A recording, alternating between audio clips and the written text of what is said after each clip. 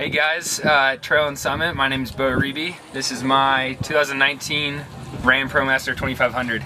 I went with the 158 wheelbase and the high roof, so I can stand up in it. I'm like 5'10" and it's just over the top of my head. We insulated everything with the Havelock sheep wool insulation. It's about 2 inches, so it's in the ceilings and the walls, and then in the floor we have a foam, like foam board insulation. We tried to use as little of the foam board insulation as possible. It's, you know, not super sustainable, not great on the environment, but it makes a good flooring because it's really firm. But then we use the sheep wool everywhere else, because who doesn't love sheep? In terms of like functionality and features, so we've got just kind of, you know, standard floor, normal vinyl plank floor. That's what most people will use. Up here we have a little shoe cubby that my partner Riley so diligently designed, and that's our front lawn, just in case we're somewhere without an actual front lawn. But yeah, it's nice for storing shoes under there. Before we get up here, maybe we'll just take a look at our little pop-out table. Super easy, nifty, folds away. We decided to go with like more of an open floor plan, so we have all these bench seats and whatnot, so people can hang out inside. It was important for us because we don't live in it, but we do have friends hang out with us frequently. So we made these cushions. They fold up, they move, we can move them in and out if necessary. But all these benches have storage underneath. This one is an emergency toilet, if necessary. You can sit there, you can poo with a view. So emergency toilet. Haven't had to use it too many times, but if you need it, it's there, it's good to have. On this side, I'll show you, under this bench, just have to move these cables. This guy folds up.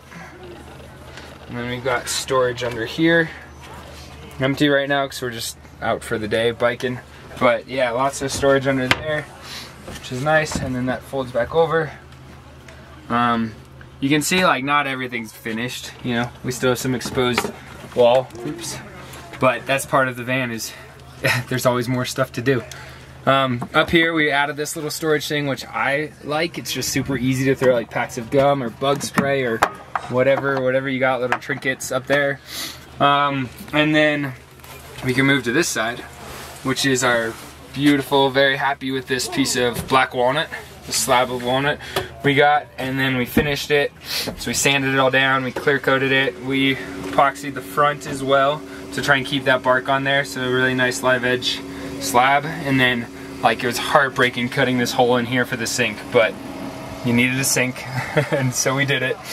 We kept it small. You know, we don't have a ton of water, but I'll show you what we got under here. We have 6 gallons of fresh water and then a 6-gallon gray water tank, and it's all run off this foot pump. So you can just turn the faucet on, pump the water, comes out nice, easy, slow stream. Nothing crazy, but again, we're not living in it. We don't need a ton of water at all times, and personally I hate the noise of electric pumps. I lived in an RV for a long time, and just that like is just terrible. So there's that. We've also got storage. These are all cabinets or just drawers. They pull out for whatever is needed. Under here we've got more stuff, food, pots and pans, whatever you need. And then we've got a little fridge right here. Here's our little camp stove. That's what we use, just a super easy camp stove. And it's worked great so far. If we look up here, we've got all these cabinets, so storage for food, whatever. These hinges are great. They're super easy. They were like $3 at Lowe's, and we pretty much bought out the entire store of them. But they hold it up, they keep it closed, do everything I need to do. Couple of things over in this area. So this storage bay is split up into 2. We've got our top section, and then this bottom section slides out. The reason for that is that it just allows you to not have to like stack everything in there, and then if you need something at the bottom, you're not just rifling through everything on top. So makes it a bit easier to have it slide out there. Over here, we've got a nice little tuck away table that pulls in and out. Big enough, it slides like way out here. Someday I'm gonna put a leg on it, so if we have a bunch of people in here, we can slide it way out here, but it gets kind of flimsy when it gets out there. But it's easy enough for the 2 of us. It's nice and sturdy right here. eating some food. And then I'll show you what this little thing is for. It may look like a step, but it actually is so we can fit skis in the back. Because the skis, if we put them in forward and back, they're too long. So we needed to create this little like opening. But if you don't have skis, you can put that back in there. You can use it as a step, anything like that. Works pretty well. So for power, I've got 2 solar panels on top. They're each 160 watts, so it's 320 watts total of solar. Those 2 solar panels, along with the vehicle alternator, are connected to the batteries. So I have 200 amp hour batteries back here. So combined, that's 200 amp hours of battery, charged by either the solar or the vehicle if I'm driving. And then those 2 batteries are a 12 volt, basic 12 volt batteries. They work great so far. I haven't had any issues with them. And they power things like the lights, which are all on dimmer switches, which is nice. So we've got lights. They power the USB cables. They power the fridge. They power this little cigarette lighter. They power the fan in the back here. So the 12 volt really powers like a lot of things. Now I have these normal house outlets, wall outlets that you would see. However, they're just for show right now. I don't actually have an inverter at the moment because it's just more money, and you know, I figured we would try it on 12 volt and upgrade to an inverter if needed.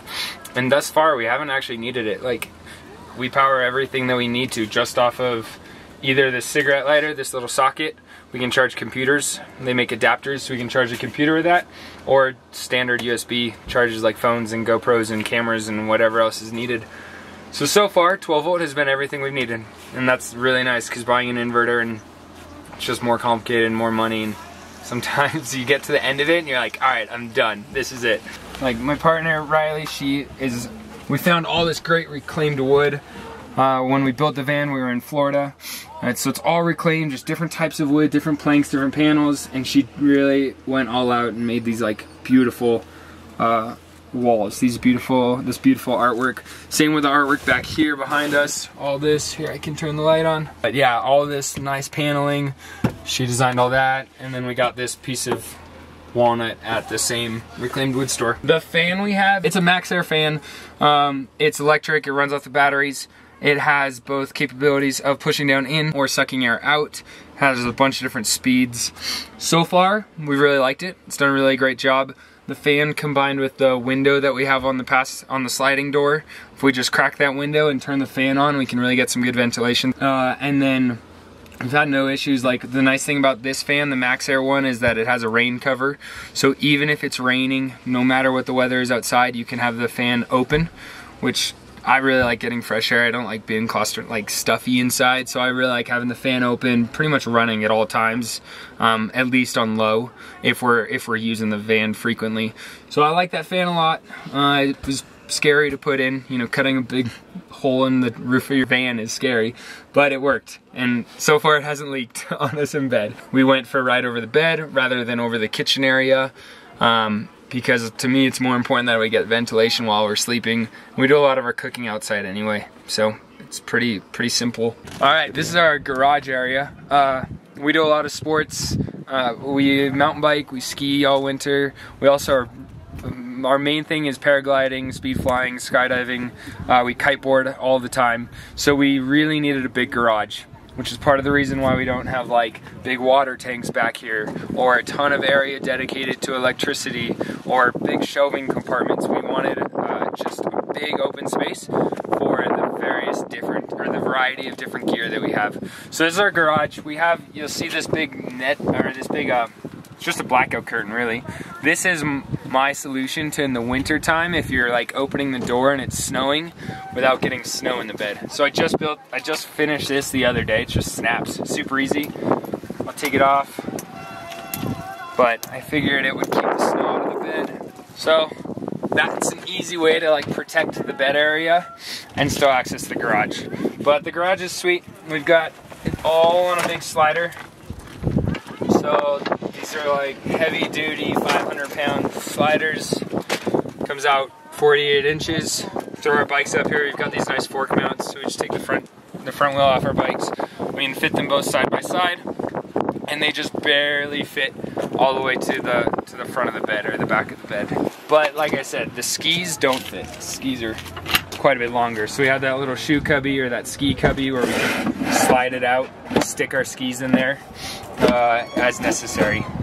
Other than that, back here, we've got these little dowels. If you look underneath, we've got these dowels here, and those are for hanging stuff. So like, for example, skydiving, you wear the skydiving rig, and we have these little hangers where if we're not using the rig, you put the rig on the hanger, and you can just clip it here, and like kind of keep it tucked away back there and keep the space down below it open. So all in all, like, the garage has been great so far. I'm always surprised at how much we can fit back here.